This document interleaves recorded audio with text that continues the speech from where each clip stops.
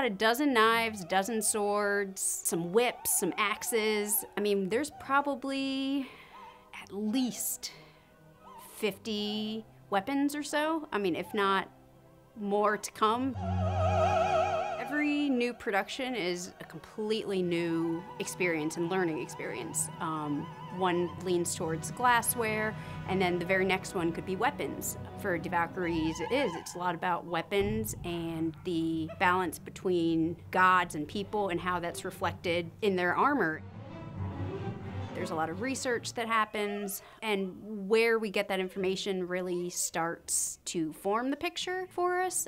Even learning the simple things like, what's the difference between a dagger and a knife? And it's not shape, it's not size really, it's how you use the weapon. There's an extension of your body. I express the violence via instruments, but the instrument is just a vessel. So the idea is to connect the body to the weapon rather than the other way around, and to find a way how people interact with one another. That's the key.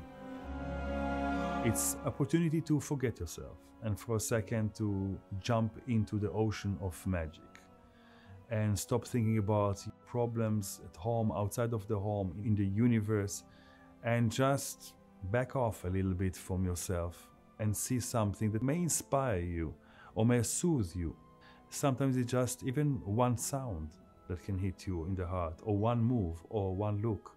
And for this one moment, it's all worth it.